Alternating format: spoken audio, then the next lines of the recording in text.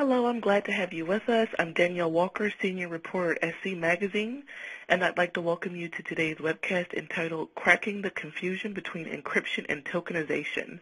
This session is sponsored by Vormetric. Our speakers today are Charles Goldberg, who's the Senior Director of Product Marketing at Vormetric, and Rich Mogul, who is the Analyst and CEO of Securosis. The two will not only delineate the purposes of encryption and tokenization today, but guide our listeners on selecting the best approach for their business and compliance needs. Rich brings 20 years of experience in info security, physical security, and risk management, while Charles also brings 2 decades of experience on the research, sales, product management, and marketing side. With that, I will hand things over to Rich, who'll start the presentation. Thank you, and thanks everyone for joining us today.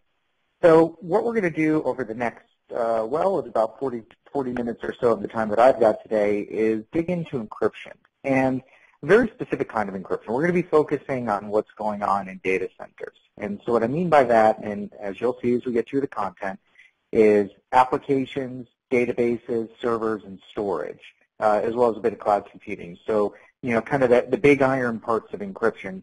Not going to be talking about laptops and desktops. We're not going to be talking about dealing with SSL or TLS issues, as fun as that would be this week with the latest vulnerabilities, but the kinds of things that are really back to most critical information that you tend to have in your organization.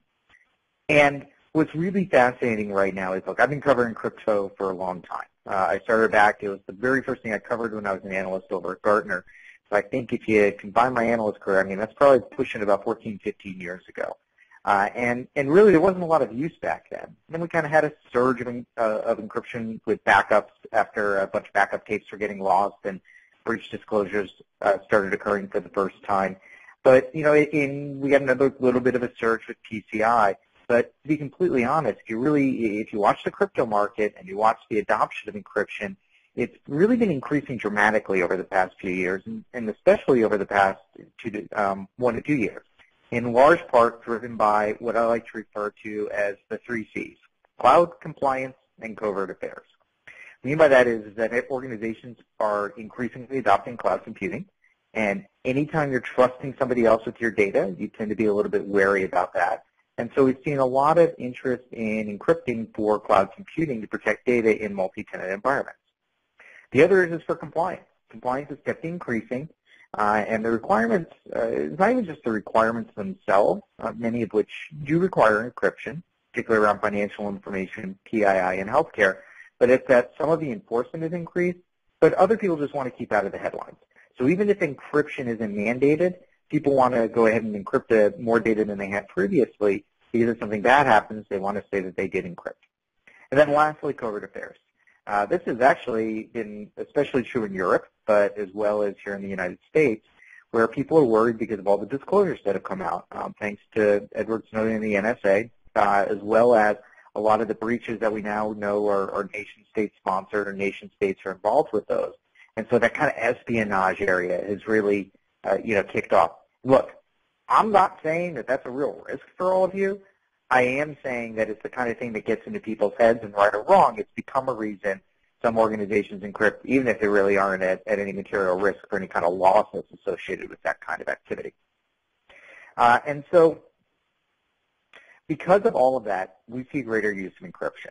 We also see anytime there's more of a market out there for people to do things and more interest, more companies are going to jump into the fray. Now, a little bit of background, to be clear, all of my content here I'm talking about is completely independent. You guys can see all this stuff up on the Securosis blog or anything else. I'm not going to talk about specific products. That's just not what I'm here for. I'm going to talk about kind of the general issues around encryption and how to do this and make the right decision for your organization. And what we're seeing is that things are getting more confusing because there's a lot of different kinds of needs that people have. The vendors are out there trying to fill those needs, but now we have more options than we've ever had before, which also means that if you're new to this area in particular, or you're trying to do encryption in kind of a new way or for a new for a new initiative, that it's going, the odds are it can, definitely become more confusing. So what we're going to focus on is the encryption systems. I'm not going to get into the individual algorithms. We're not going to talk about the primitives, algorithms, pseudo-random number generators, different kind of modes. You use EBC or CBC. Well, the answer is almost always CBC or any of those kinds of things. The focus of what we're going to talk about is actually building the practical application of encryption within your organization to protect your data. So data encryption, practical application of it. And so it's built on all of those building blocks, and they are very important. You mess up your algorithms, if the underlying things that, the guts of the crypto system that you are using don't work, then the entire system breaks. But most of those are pretty good. And particularly if you're using commercial or even open source products, most of those implementations are pretty good. That stuff gets beat on all the time. That's not the problem. The problem becomes, how do you piece your actual system together?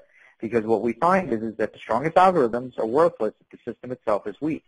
At the same time, in the enterprise world, we need manageability. We're going to be managing multiple kinds of encryption in the data center, multiple applications, multiple different kinds of storage, and how do you actually manage all of that? And so it's that bigger picture system that we're going to focus on today, because those are the pieces where we actually see more of the mistakes. Really strong crypto algorithm, and yet there's a pause in your key exchange or a pause in where you do the encryption before something gets passed on from point A to point B, and that's where the bad guys are able to get their hands on it. They don't have to crack, AES or anything along those lines, and they can't, because all they have to do is find those places as you build out your system. Where are those weak points? When we look at encryption systems, I like to break it down into three major components. And the relative security of your crypto system is going to come down to the positioning and, obviously underneath the security of those components. So first is the data itself. Where is the data stored? Is it, in a database? Is it an application? Where do you collect it? Where do you store it? And by the way, we're going to go through all of this and kind of how to put these pieces together. And I know this seems super basic right now, but trust me, we just got to get everybody up on the same page. Then there's the encryption engine itself. Where's the actual cryptographic operation taking place? And then lastly, where are the keys managed? And then how do those components interact, and where are those pieces all exchanged between the three of them? And so give you just a quick example. I've got some more diagrams later. For example, when the backup, if you just encrypt the hard drive in your laptop. So I've got a Mac, File Vault has built-in encryption. In that case, the data is on the Mac, the encryption engine is on the Mac, and for mine, the key management actually isn't the key, it's generated when I type in my passphrase using some kind of a password-based key generation derivation system. And so all three of those are in one place. If you're actually going ahead and doing encryption for, say an application, the data itself might be stored in a database, the encryption engine might be a separate cryptographic service, and the key management might be a separate appliance outside of it. We actually have those diagrams later. So it gives you a sense of what those pieces are. We'll talk about how you put those together later and what that actually looks like, even on the next slide. But when does it make sense to encrypt? And that's where I came up with something called the 3 laws of data encryption. This, again, was very targeted. I think I wrote that initially in like 2007, somewhere around that timeline. And the idea is when does encryption actually improve the security of what you're doing? And believe it or not, you can encrypt and not improve the security at all. So the 3 cases, the 3 times you want to look at using encryption are, first, if the data moves physically or virtually. So if it's going from point A to point B, you've got laptops moving around. If you're worried about hard drives and servers, or in, just say your RAID, you pull a hard drive out, you want to make sure that sensitive data there isn't exposed so you don't have to physically destroy the drive. Encryption will go ahead and take care of that. Or if it moves around virtually, if you're moving files around between yourselves in a cloud environment. Now, the next case, because in those cases, encryption will protect you from theft. The next case is to enforce separation of duties more than you can get from access controls. And what we mean by this is, access controls work really well. We don't see compromises of access controls for the most part.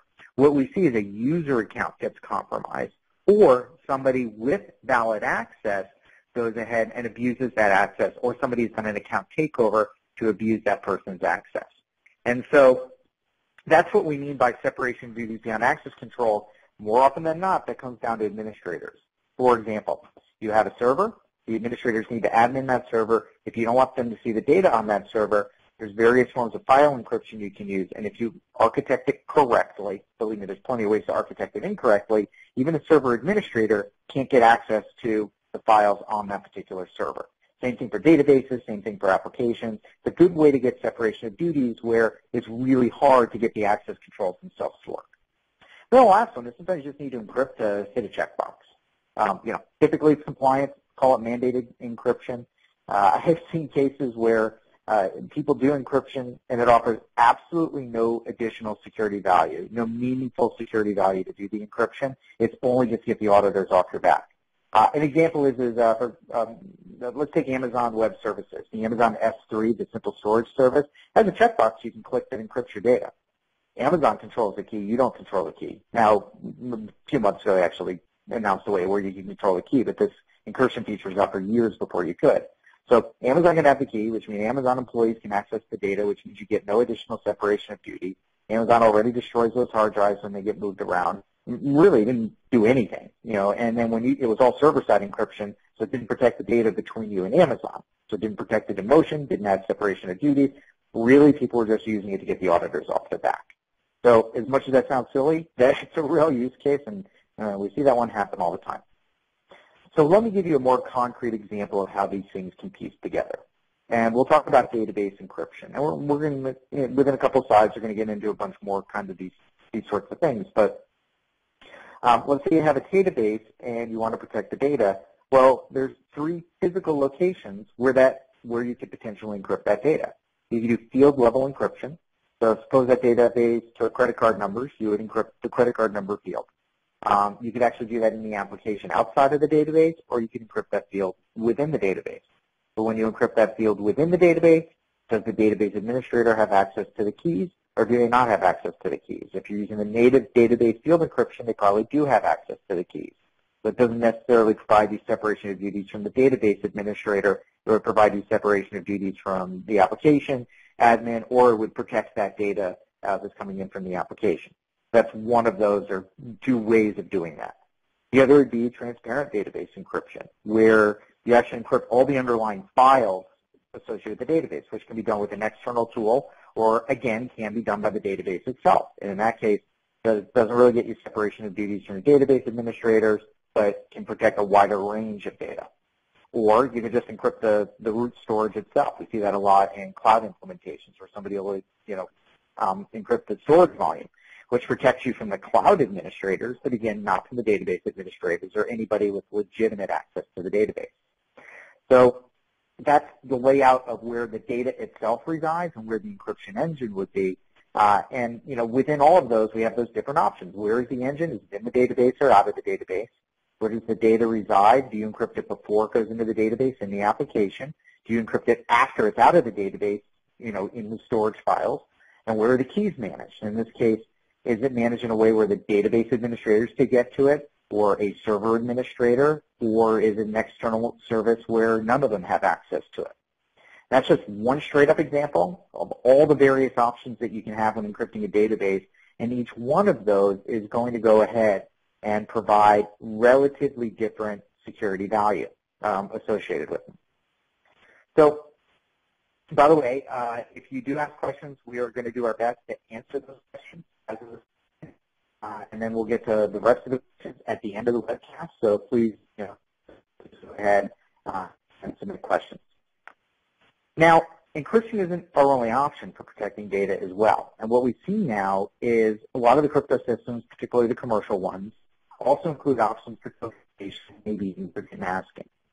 So the difference is, if you haven't worked in this area before, encryption, data, and then out you have a key, and you encrypt the data with the algorithm, and that data has its own key, and out of the other end comes ciphertext, which is just random gibberish text.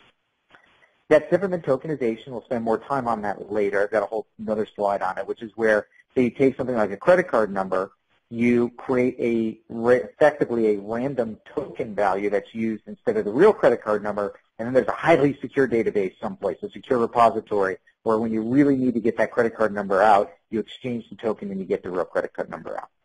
And then there's masking, which is where you take data and you jumble it up so it doesn't look like the original data, generally in a non-reversible process, but it's also not meant to be as secure, which is really good for things like generating test data, or if you need to mask something dynamically as for example, if somebody has access to the application and you don't want to see the data behind it, but you still want the user interface and everything to look normal. Believe it or not, we actually see a bunch of implementations along those lines. Now, we have those three components that I talked about earlier. Where's the encryption engine? Where's the data? Where is the key management? There's also different layers we can encrypt in, and I've already hinted at this when I went through that database example. And in these cases, the layers that typically for data center stuff that we can encrypt it's at the application as you get the data, within the database itself if it's structured data, within files, which databases have files, or if there's no database at all involved, you can just have file storage someplace within your organization, and then the actual storage or volume on the back end. It could be everything from a hard drive that you completely encrypt to a hard drive to a backup tape to wherever you are storing it on the back end. By the way, I did just get word that I might be breaking up a little bit. Apologies if that happens again. I can try dialing in on a different line. So just go ahead and let the moderators for the event know, and we'll take care of that. So until then, I'm going to keep running ahead. Now, what's interesting is some data will flow through all of these layers. So if you build an application, you collect a credit card or something along those lines, it may flow all the way down to a database, which then stored in files, which is then stored in a storage volume. The higher up the stack in the layers that you encrypt, the more it's protected. If I encrypt something in the application, which is generally good for discrete kinds of data fields, it's protected all the way down the stack. So, and unless you go ahead and decrypt it someplace else in the stack, it's safe in the database, it's safe in files, it's safe in storage. Now, that sounds great. We'd love to encrypt everything in the application, but A, we have a lot of data that just doesn't even come into applications or even databases. There's all sorts of data. The other is maybe our application wasn't built to handle it that way. There's also more complexity involved. If you just encrypt the raw storage on the bottom end, it may not protect it further up in the stack, but it might be a better choice from a cost, efficiency, effectiveness standpoint. And if you map that back to the three rules we were talking about before, that actually helps you pick which layers. Because what's your security objective when you're going to encrypt? Where do you collect the data? How does it flow through your stack? And then we can figure out where to place our various components to actually build out that encryption system.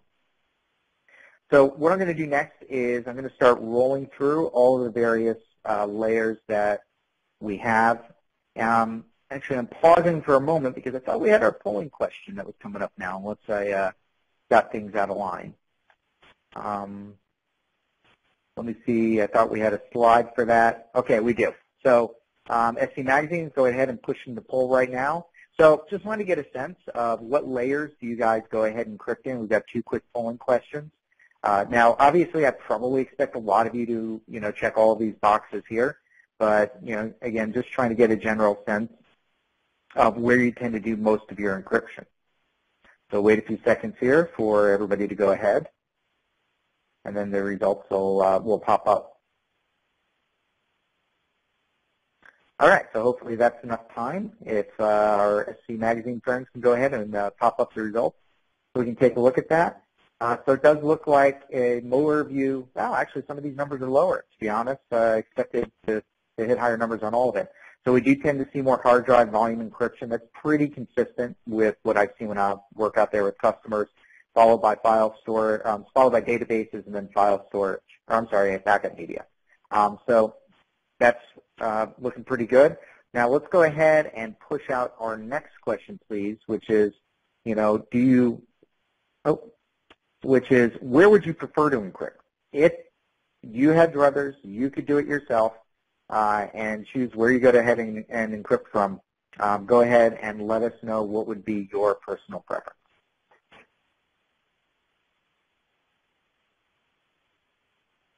All right, we'll give this a few more seconds. Okay, if we can go ahead, SC Magazine folks, if you could go ahead and push the results on this one. Yeah, I was kind of hoping to see that, which is 40% of you would prefer to encrypt in the application. And I'll be honest, when I'm designing new applications, that's generally my preference as well. As much as possible, I look at trying to get that done in the application. If I can't do it, that's when I start dropping down the stack. Now, I did find that the 18% in databases is interesting because I don't always see that number. I often see the file storage piece go next. But database is probably where the bulk of the market's been when we actually look at doing different kinds of application encryption because it reduces some of the complexity of trying to integrate things into your application code. So, that's definitely some pretty interesting responses there. So I'm going to go ahead, and only 4.7 backup. Well, yeah, I guess we all encrypt backups. We just prefer to have it encrypted ahead of time. I forgot the way I asked my own question. All right, so when we close this out, we'll move forward to the next slide. And what we're going to do now is we're going to actually walk through the different encryption layers. So the first being is application layer. So this is where we encrypt in the application as we go ahead and actually collect the data. It can be part of the code or an external service. For example, I was just working with a client recently where we architected so that they would collect the data in the application that would be immediately shipped off to an external cryptographic service. So this is a microservice architecture, kind of a web-facing sort of a thing. And then the application, and then once that encrypted data was, that is what gets stored into the database, so the application didn't have to have knowledge of it. When the app needed to see the data, it would be decrypted before being given back to the application, assuming all the access permissions and everything else work properly. So you protect it at that higher level to be done within your app code. Typically as a library you would put in place. You don't want to really code that stuff up yourself if you can avoid it. Protect the data before it ever hits the database. Now the keys to this is you really need to be good about picking a good crypto library, using it properly. A lot of the crypto libraries, particularly the open source ones, don't come with the most secure default settings. They might, for example, be picking a weak pseudorandom number generator depending on what operating system and hardware you're on. Might have some key management issues. Your application security, all of that becomes really critical when you're encrypting up the app layer. It really does have additional complexity. You can't just, flip a switch and get your encryption done. And I mostly find this best for discrete data and for new applications. It can be harder to retrofit. If you are going to retrofit, you want to look at tokenization or format preserving encryption, which I've got a slide on later to go into more details about what those are. So based on your survey, based on my preference, when you have the option to encrypt in the app, it's going to protect everything all the way down. Go for it. Just understand it's really easy to get it wrong. You really need to know what you're doing to get it right. You need to be very careful around the engine you're using, the key management you're using. And if it's an older application, you're probably going to want to look at format preserving encryption or tokenization instead. Now the next is at the database. And in the database, we tend to see two types of encryption used. The first on the right side is field level encryption. So this is very similar to encrypting a discrete field as when it comes in over the application, except it's done by the database itself. It's only built into a few platforms, not many. To be honest, most clients I work with don't use it. They're either going to encrypt in the application or they're going to encrypt below it. It can be difficult or impossible to retrofit onto an existing application at this layer. It doesn't really restrict DBAs from accessing data. And really, if you're going to get down to the field level, you should do it outside of the database as best you can. The only alternative would be, for example, if you, again, try to pull in a third-party tool or something, but we've really historically had a lot of issues with field-level encryption of the database, and it can lock you into that database platform more so than other kinds of things. The option we more commonly see is transparent database encryption. This is where the underlying file structure of the data is encrypted. It still doesn't protect against DBAs or anything along those lines, and it can be built into the database or it can be external. So there are tools out there that will actually encrypt the file structures underneath the database outside of the database.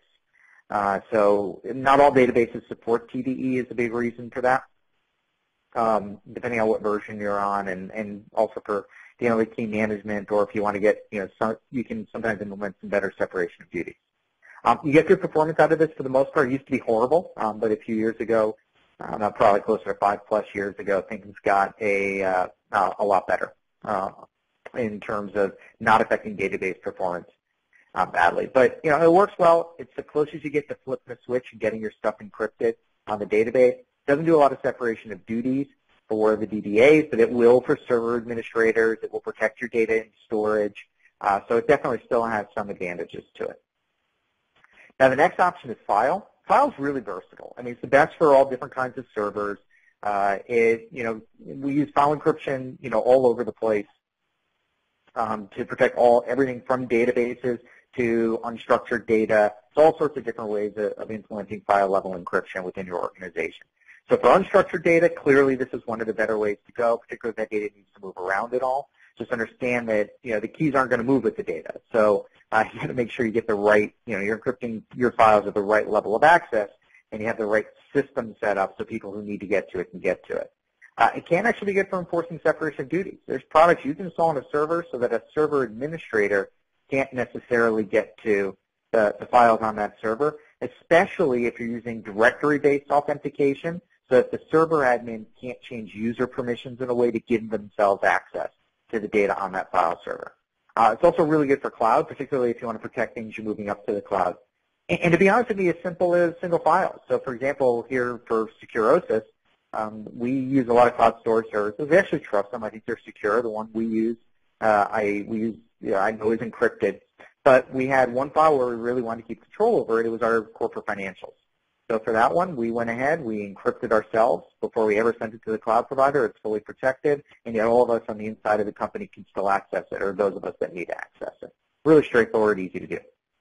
The last is one, volume or disk encryption, which everyone's probably pretty familiar with. Gives you the least separation of duties. This is really that moving around physically or virtually protection. Really good for backup. It can also be good for cloud scenarios, because if you encrypt a storage volume and you control the key, that will prevent anybody from your cloud provider gaining access to that data. So that's a scenario where you do get that separation of duties, where it can make a lot of sense to go ahead and do that disk encryption. Also good for portable storage, or if you're just worried about disposing your drives.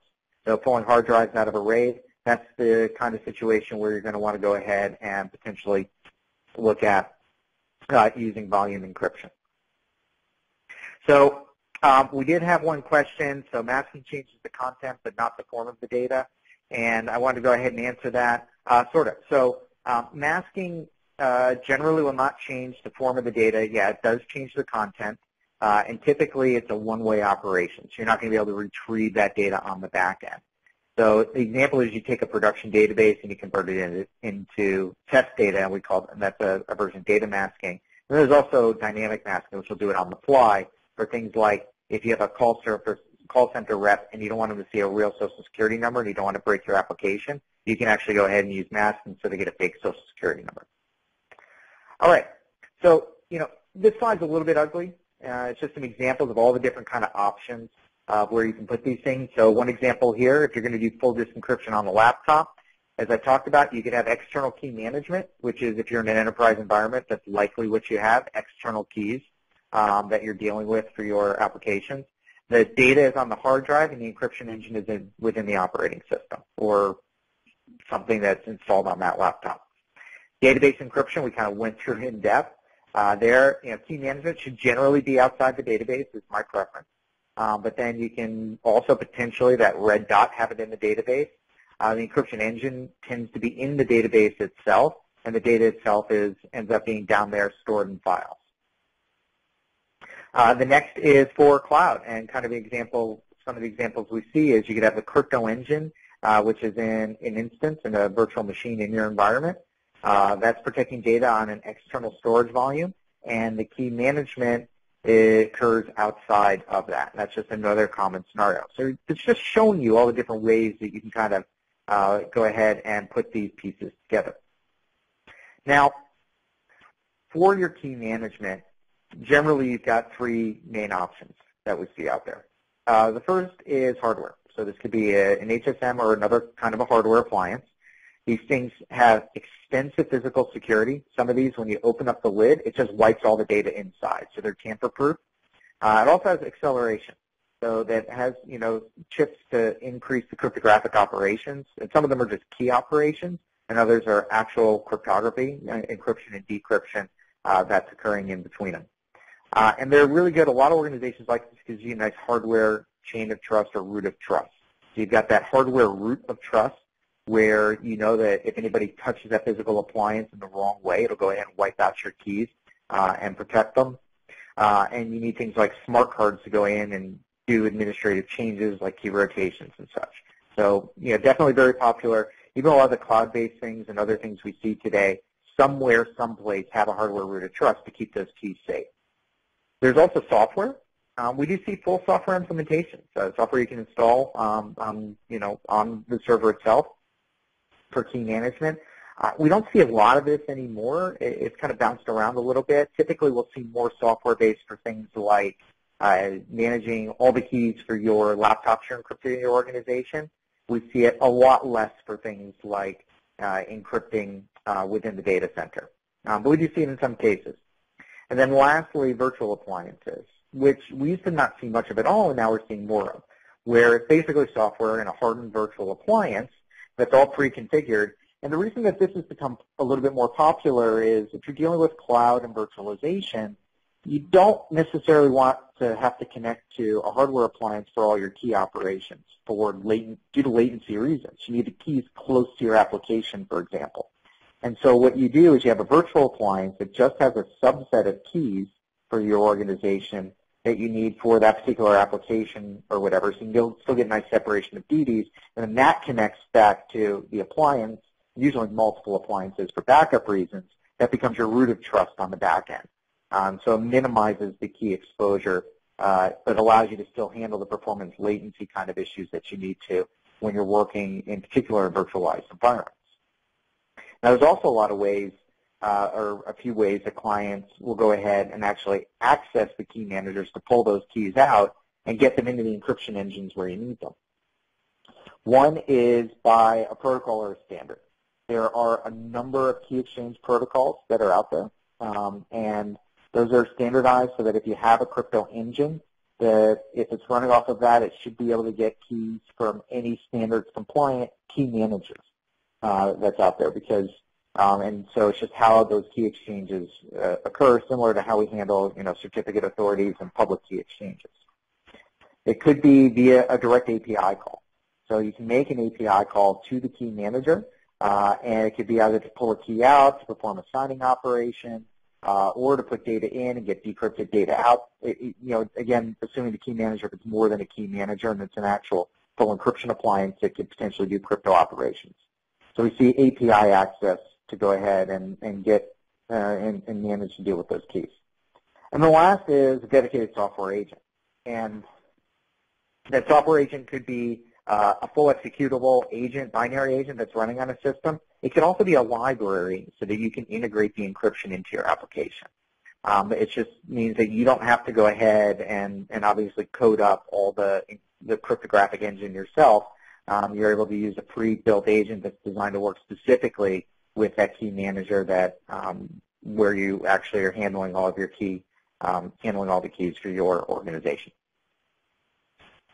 Next up is tokenization. And I mentioned I was going to talk about this more because tokenization is pretty interesting. We see it a lot in particular around financial data and PII, where the data does need to move around a lot, where you have a lot of existing dependencies and applications that are looking for things that look like a credit card number, that are a credit card number, except you want to go ahead and reduce your risk. And so tokenization can do that because the way that that works, it's different, is there's a key piece there, which is your tokenization server. And what the tokenization server is it's a secure environment. And on the back end, it probably has a database where a credit card number goes in, so it's usually encrypted using just, public key cryptography, sent to the tokenization server, and then the tokenization server goes ahead and creates a token.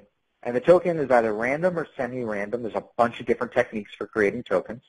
That token is associated with that specific credit card number, and the credit card number is locked away in that token database forever.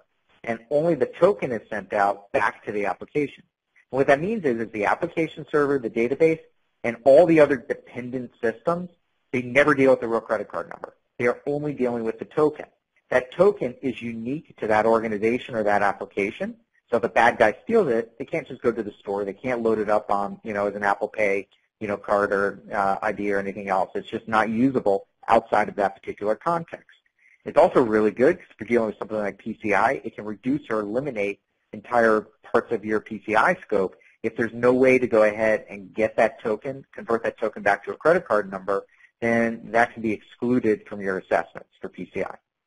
Then, when you actually need to go ahead and do a payment, like a payment system and authorized application there, that's when the tokenization server can convert that back to a credit card number, again, in that more secure, that more kind of locked down environment. So tokenization is pretty interesting. The tokens generally will come out looking like a real credit card number, so you can actually replace real numbers in your environment with tokens, reducing your risk, reducing your audit and assessment scope. And again, we've seen them in other areas, but primarily we're seeing them used mostly in payment systems around credit cards and account numbers. Now, for databases, when we're looking at dealing with the, let me give you an example of what this would look like, is if you encrypt the database, you have your key management server, you drop the key back into the database, and you can turn that credit card number, social security number, goes back from ciphertext to plain text. It's all actually handled within the database. Oops, clicked the wrong button, my previous instead of my next.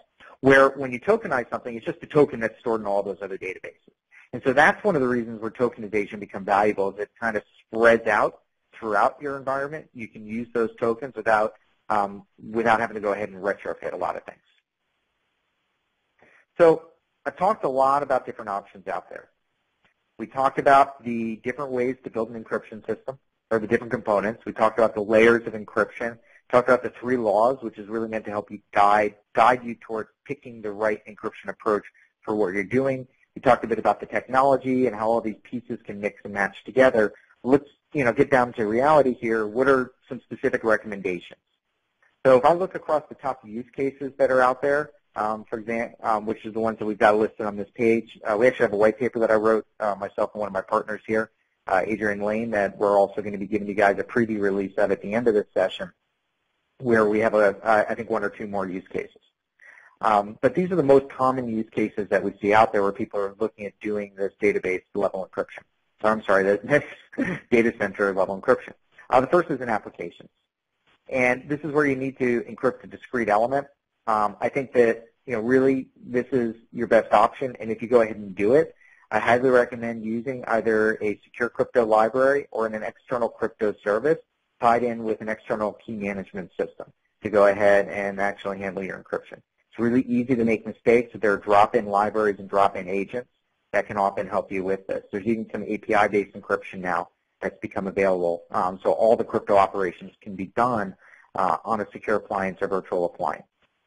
So for applications, if you're getting everything from a password to credit card numbers, any sensitive information from customers, that's definitely a ripe area to perform that encryption. I would recommend doing it there as opposed to in the database. Because if you're going to go down to the database layer, if it's discrete fields, I really recommend you go and you do it in the application instead.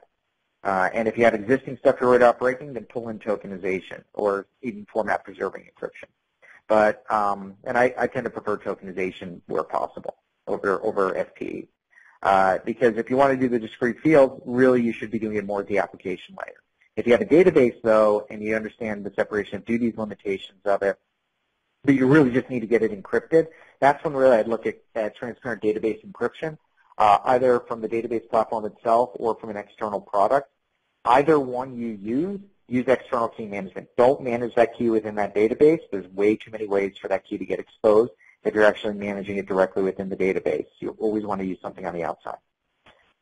When it comes to payments, if it's something new, you could look at doing regular application encryption, but anytime you actually are storing things like a credit card number, I think tokenization is the way to go. There's really some cool tokenization options that have kind of hit out there, which is where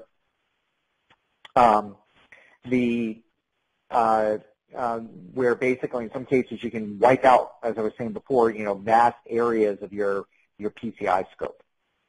And then the last example here is for cloud. If you're going to be doing cloud stuff, again, try and encrypt if it's discrete data, try and encrypt it up in the application.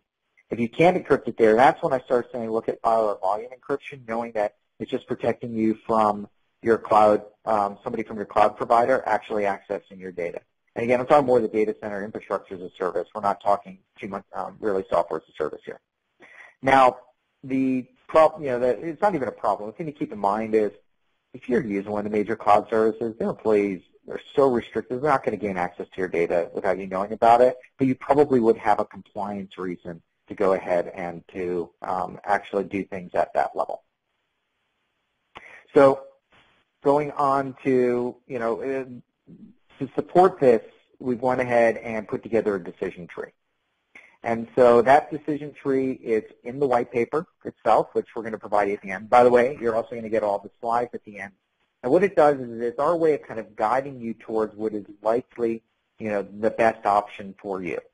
Now, we don't have time to go through the entire decision tree here. It's pretty big, obviously. It takes up a full page in the guide. But to give you an example of how to use it, if you come in and you're looking at application encryption, is it an existing or a new application? If it's a new application, is all of the data sensitive? Well, if so, then we list out your options. So database, transparent database encryption, file encryption, or volume drive encryption. And we list in the order of preference, so top to bottom around that. So if most of the data in the database is sensitive, TDE is probably, or the file-based version of it is, likely where you want to go. Then if that doesn't work, you work on some other kind of file encryption. Now remember, I lump in third-party things that provide the equivalent of TDE as TDE. Now, if that doesn't work, you can actually try to encrypt files yourselves, which is different than one of these systems that's optimized to perform for a database, which is why I dropped that lower. And then volume and drive encryption would be at the lower end. So that's actually dropping us, even though we went through the application, it drops us in the database. In a couple of areas, you'll see I just directly point back up to and say, hey, do it in the application, and handle things there. If we actually go ahead and look, for example, for server level, you see for the most part, I think file encryption is your best option to protect against privileged users. But if all you're worried about is drives moving around, then we would recommend volume or drive level encryption. For cloud, we did actually include a little bit of platform as a service and software as a service, but that's only a very high level. This paper and the research we've been doing and what I'm talking about today, we definitely don't have the time to get into all the ins and outs of software as a service, encryption proxies, and gateways, and those kinds of things. So I'm going to go ahead, pop off another question or two, and then finish up my section, turn it over to Charles. And then when he's done, we'll actually get to the rest of the questions at the end. But there were a couple that kind of stood out for me. So one question came in is, please explain if the key server attacked, how do you ensure data security isn't a single point of failure? Yep, sure is. You lose your key management server, if somebody gains access to that, then they also gain access to where the encryption is performed, you're in trouble. So that's why I really recommend you be darn sure you know what you're doing when you set up your key management server. For the most part, remember, this is the stuff that's used by all the biggest banks and everybody else in the world, these kinds of approaches that I was talking about here. So when you know that they work and there's some good best practices to go ahead and actually make sure that that data is still protected. Now, if the next one is, related to that, what's the best way to protect data in the database and database administrators? Well, the best way to do that is encrypt it before it goes into the database. Once it goes into the database, you can't rely on an encryption mechanism that the DBAs can manage. That changes from platform to platform. So how Oracle handles that is different than Microsoft, is different than MySQL. Some platforms like MySQL have no built-in encryption options. Others like Oracle have a lot and different ways to restrict DBAs. My general rule of thumb is if you want to protect against DBAs, you have to encrypt outside of what a DBA is able to access. And that gets a little complex. Charles might actually want to address that later because I know they have some approaches that they take for that particular kind of problem. But the easiest thing to do is make sure you encrypt that data before it gets into the database. That gives you that best separation of duties. If you do it within the database, then things get a little bit tricky at that point in time. So I wanted to answer just a couple of questions before we went over to my summary. Don't worry, we'll get to the rest hopefully before the end because you've got a bunch of them in there. And as a reminder, the construction of your encryption system matters as much or more than the algorithms and the low-level concerns. We just see time after time, if there's a breach and data was encrypted and that data was exposed, it's because of mistakes of how that crypto system was built. So it's the positioning of your components that defines the overall security and effectiveness of your system. In general, for discrete data, you want to encrypt or tokenize the application as most you can. And for something like compliance, where all you need to do is hit the checkbox, encrypting lower in storage might be more cost-effective and easier to go ahead and implement in your organization. Even if it might not necessarily be as secure, we have a lot of stuff where we don't need that same level of security. So I thank you all for your time. I've run out of my 45 minutes, so Charles, it's time for me to kick it over to you. Great. Thank you very much, Rich, and thank you to SC Magazine and Danielle for hosting us today. So, yep, I'm Charles Goldberg. I run product marketing here at Prometric. And just very quickly, I just want to take you through the Prometric data security platform and how we meet a lot of the use cases that Rich just spelled out for us. And then I want to focus in on our newest product offering, which is tokenization. So I'm going to jump right into it because I really want to get to all your questions. And I appreciate so many coming in, and please keep them coming. So to start, and as Rich talked about, there's a lot of different use cases out there. We all have data in physical or virtual data centers. More often than not, that's becoming outsourced. We're continuously gaining new projects, which is going to move data to other places, whether it's remote servers at stores or remote offices, moving into the cloud. And cloud can mean a lot of different things: public, private, hybrids, SaaS, PaaS, infrastructure as a service, everything in between. And more often, our customers are coming to us with new big data projects. And all these projects either have sensitive data going into them, or they have no idea what kind of data is going in, so it might be sensitive data. And that's just going to be forever growing. So there's different approaches that could be taken. The traditional approach is you get a project, you find an encryption solution, and that encryption solution could be really varied. It could be homegrown, it could be commercial off the shelf, it could come from multiple vendors, have different types of key management with different levels of attention to that key management. And at the end, when you look back, each of these projects that took the individual approach, these are very complex, inefficient, and expensive set of solutions. And this is expensive for the business, and sometimes mistakes are made, like we've recently seen with Uber, where they didn't do proper key management, and it appears that's how they lost their database. So I kind of want to get a feel for what our audience is doing today. So if we could push out the third and last polling question, I'd appreciate it.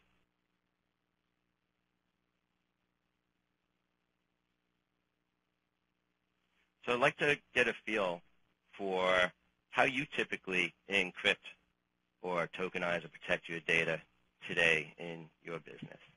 So I'll give you about 20 seconds to pick one of these three options. Do you homegrown?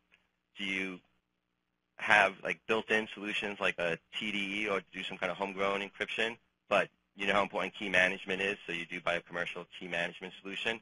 Or do you tend to do a full commercial solution? What's your primary go-to-market or go to protect your data? Okay, can we see the results of the poll, please?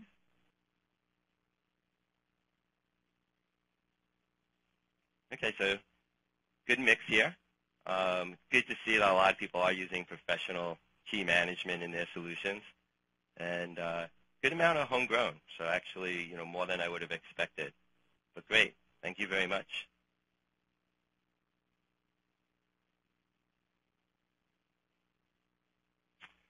So what Prometric offers is the data security platform, and our goal is to enable you to have a data security protection strategy in your business.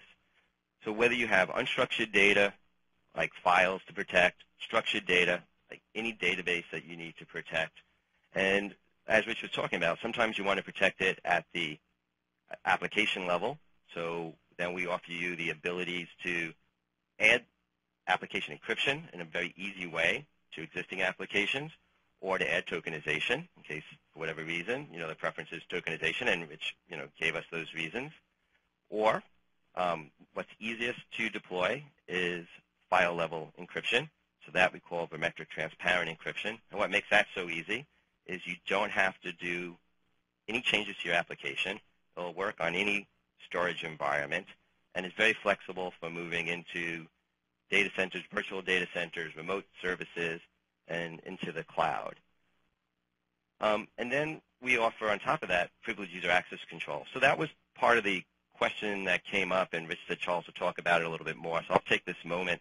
Part of our biometric transparent encryption solution is, unlike other encryption solutions, once you get the key, then they're finished, right? They unencrypt the data, and everyone has free access. That's what full disk encryption does. That's what volume level encryption does. But biometric is different. We continue to enforce policy on the access of that data. So if one user has the key, they can now get the data in clear text, but a system admin tries to access that data, we will continue to enforce the policy, see that that user is root, and not allow them to access the data. And even if they were to do a sudo command or a switch user command and pretend to be an authorized user, since we're at the file system level and we're process aware, we know that user is trying to circumvent the protection and the policy of the system. So we'll stop the data and we will stop the access, and we'll log all that. So it's a very rich solution for privileged user access control as well. But what I want to focus in is our newest product, and that's tokenization with dynamic data masking. So what we're talking about with this solution is your traditional tokenization type problems that need that tokenization would solve. So for example, you have an accounts payable person that gets credit card numbers. They need to enter those credit card numbers into a system and potentially pull out the full credit card number. But you have customer service users who only need to say, what's your last 4 digits of your credit card? So there's no reason to expose the full credit card. Now, you could have your app developers become tokenization experts or application encryption experts, or you could let them do what they do best and call APIs. So for tokenization, as the example here, we use REST APIs. And your app developers look at our SDK and say, okay, this is how you do a get, this is how you do a put. So we want to tokenize a new credit card. I'm going to do a put to the biometric token server. Then biometric takes care of all the complexity.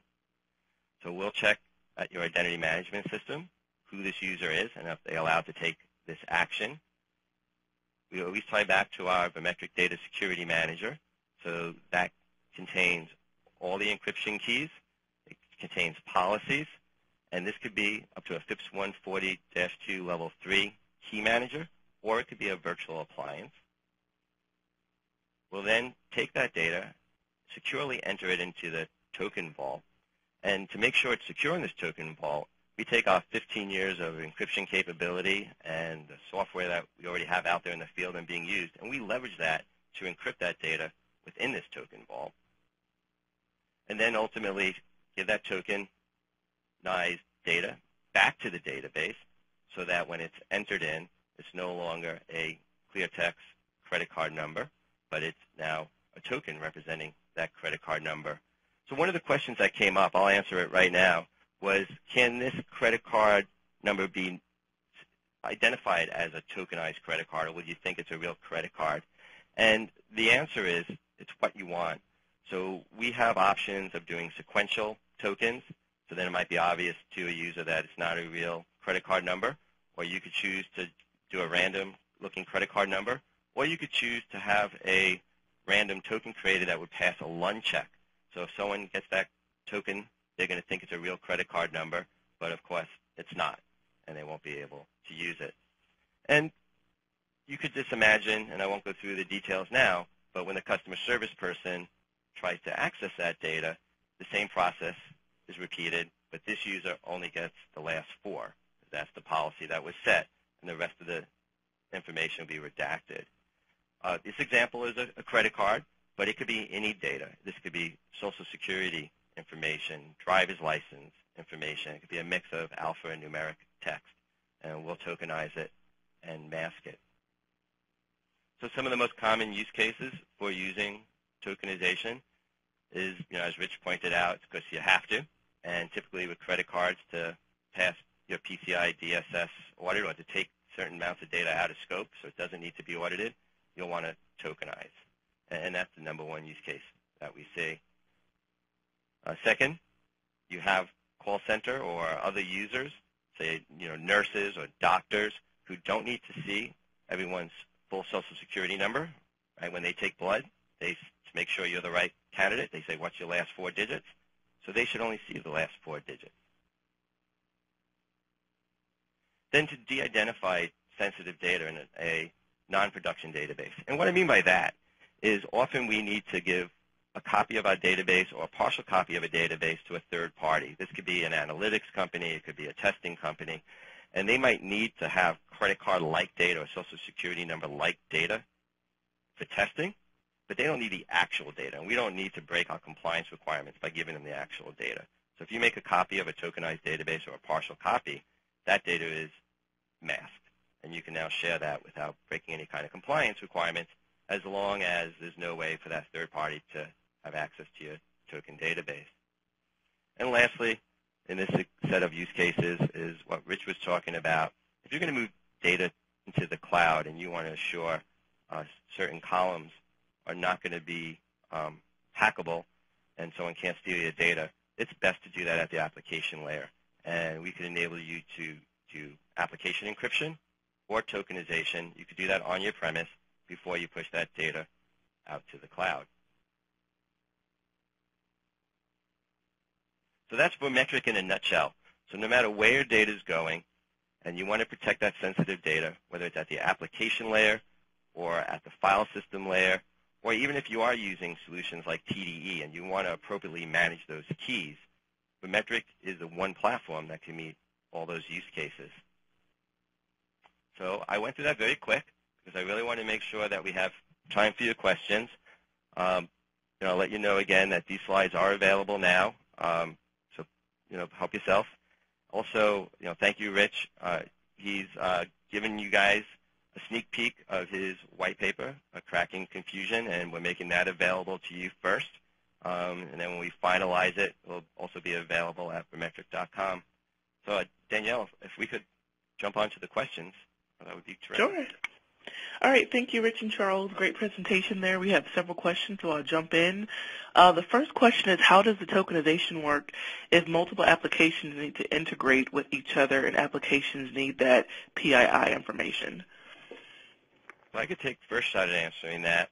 And I'll give you 2 pieces of that answer. So this can make things complicated. If you do have multiple applications that need that same data that you're going to tokenize, you would have to update those applications to do the API calls to the Biometric token server to be able to translate those tokens, essentially. One very interesting capability that Biometric offers in our tokenization solution is if you have multiple business groups using the same token database, you could have multiple groups in there. We have a token group concept where multiple organizations could share the same token database, but they can't translate each other's data. So this basically kind of virtualizes your token database for the different business groups. Hopefully that answers the question. Rich, is there anything you wanted to add? Nope, I think you got it. All right. Great. The next question is, how are keys safe with the SaaS provider, and how do you guard against admin access? So SaaS providers, you don't exchange keys with them. If this is truly software as a service, they are responsible for encrypting everything. There's a couple of kind of platform as a service vendors, like Box.com is the main one right now, and some of Amazon.com as well, that are allowing customers to manage their own keys and exchange those with the provider, and those are really packaged systems where you have to have a whole bunch of stuff around on your key management appliances set up and relationships with them that's very limited. What other people do is, so that's the bring your own key piece of it. That is very, very early to market. I think we're going to see a lot more of that moving forward. The other option that people do is they'll encrypt before it goes to the provider using proxies that are in line. Don't really like that approach, to be honest, but if that's all you have, that's all you have. Okay, got it. The next question is, how is the security of tokenization engines assessed? They were comparing this to, I guess, the years of academic research with cryptography, and if there was anything similar they could look to in tokenization. Well, I could talk specifically about the Biometric solution, and then, Rich could add to it as more general, and then we could take it offline to go deeper. But on the Biometric solution itself, the token database and all the sensitive data is encrypted using the same, encryption techniques that we've been using for 15 years at Vermetric, and it's all AES-256. The keys are kept in a FIPS-compliant key manager. So, that database is pretty locked down in, all the ways that, one would expect and what you would, that's been proven and tested over time. So, Rich, I don't know if you want to add anything to that. Yeah, I mean, basically, the way that the tokens are generated, that is important to evaluate. There's not like an independent standard. There is a new standard, an ISO standard that's being worked on right now around that.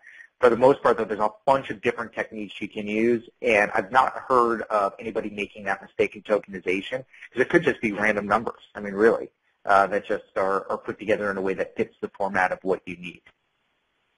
Mm-hmm. Okay, great. We do have a few more questions, but Vormetric will be able to follow up with them after the webcast, I guess individually with these folks. We are going to close out the session now, but I want to thank Rich and Charles again for their presentation. Thank our listeners also for tuning in. This webcast will be available on demand beginning tomorrow on the SC Magazine website, and a PDF of the slides will be available after the webcast in the content section. As a reminder, I just want to make sure you join us next time. Take care.